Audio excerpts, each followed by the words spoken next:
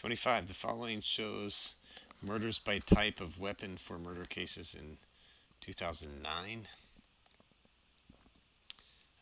Handgun, rifle, shotgun, unknown firearm, knives, fists, other. Verify that it's a probability model. Probability model means all of those are between 0 and 1, which they are, and they have to all add up to 1. So we have to go through and check and see, do they all actually add up to 1? And they, in fact, do add up to 1. So the sum is 1. Okay, does that make sense? So each individual one between 0 and 1, and they add up to 1. Okay, check. B.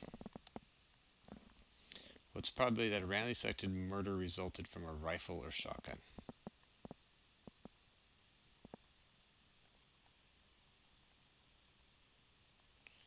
So that's the probability of a rifle plus, oops, let's make this smaller. How do I do that?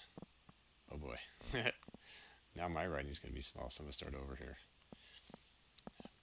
Probability of a rifle or shotgun.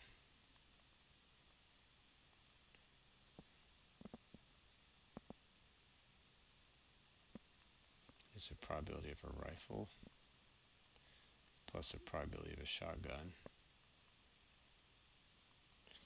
minus the probability of both. Now, can we do both a rifle and a shotgun? Well, the answer is no. I mean, I suppose you could if you had one in each arm, but we're counting these as two separate categories here, so that would be no. Okay, so this is going to be a rifle is 0.026 plus a shotgun is 0.031. So that'd be 750. So 5.7%. C. What's the probability the random selected murder resulted from a handgun, rifle, or shotgun? Handgun, rifle, or shotgun. Well, we're just going to add those up. Handgun, rifle, or shotgun. 0.473026. So it's going to be 5.7 plus this, 0.057. I'm doing my math here. 8 plus 5 is 13. So 53%. D.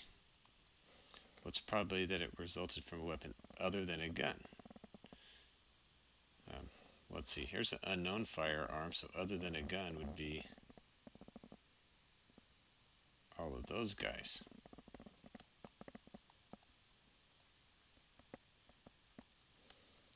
Would be 0.134.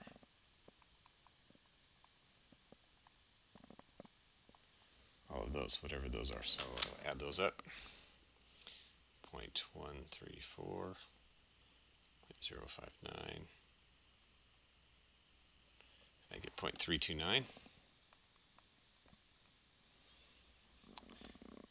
Are murders with a shotgun unusual? Yeah, 3.1%. I would call that unusual. It's low. Okay, all right, 27. What is 27? Oh boy, sorry I didn't get that down either. What does 27, the problem say?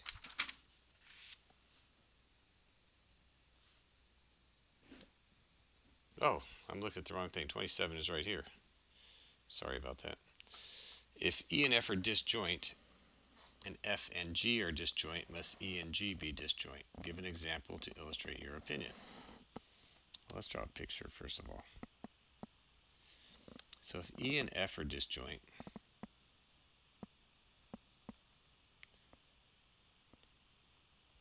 E and F are disjoint, and F and G are just, F doesn't have anything in common with G. So F doesn't have anything in common with G. So G could be over here, right? So F and G are disjoint. But could it be this? It sure could, because F and G are still disjoint, but E and G are not disjoint. right? Because that's what they're asking, are E and G disjoint? And the answer is not necessarily. Okay, so what's a specific example they're asking? Can we think of an example to illustrate our opinion or this idea? Because we can see what it is, but let's see. All right, how about if we do this? Let's call it E, draw a red card, F, draw a black card. This is drawing from a deck of cards. Okay, so E and F are clearly disjoint. Okay, now F and G. So, oh, maybe I didn't do such a good job picking this out. Oh, okay. F and G, a black card and a hearts, or heart or red cards. So E and F are disjoint, and a black card and hearts, drawing a heart, are disjoint because the hearts are red. Can't do both of those. But E and G are definitely have overlap, right? In fact, G is entirely within E. So there's definitely E and G are not disjoint. Okay, there we go on 27. Makes you think about, these ones are good because they do make you think a lot about it and really try to understand what's going on. All right, 29. Multiple births. Following data represents number of live multiple delivery births, 3 or more babies. Yikes. In 2007 for women 15 to 54. Determine the probability. Okay, so we've got all this information. 15 and 19 multiple births. There were 100, and so forth. Determine the probability of random selected multiple births for women. Okay, 15 to 54 involved a mother 30 to 39. Probability that you're 30 to 39. That's a 3. Ah.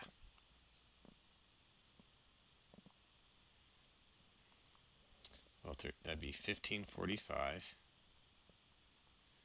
out of 6427. B. Okay, determine the probability multiple births from 15 to 54 involved in a mother who was not 30 to 39. Well, let's look at this. Probability that you are 30 to 39 is 1545 divided by 6427. That's 24%.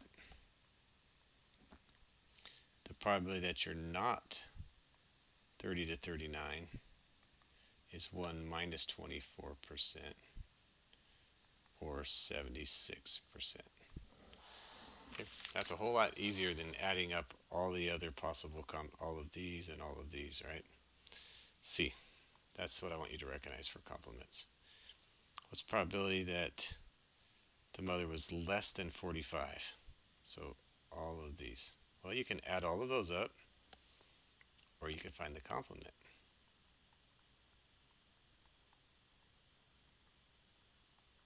Because isn't it this number right here? Let me erase this stuff here.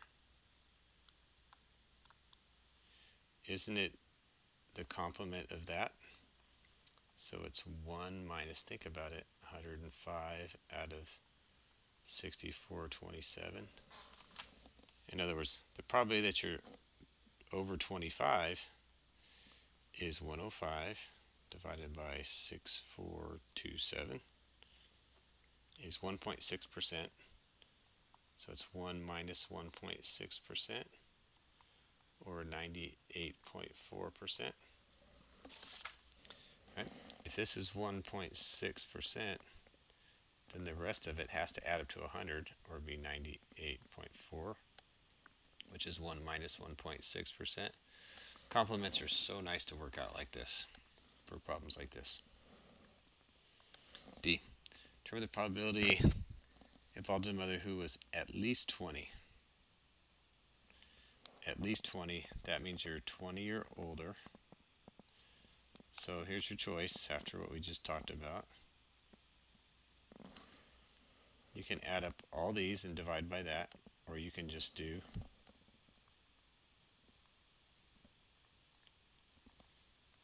one minus 100 over 6427. Now see if that makes sense to you.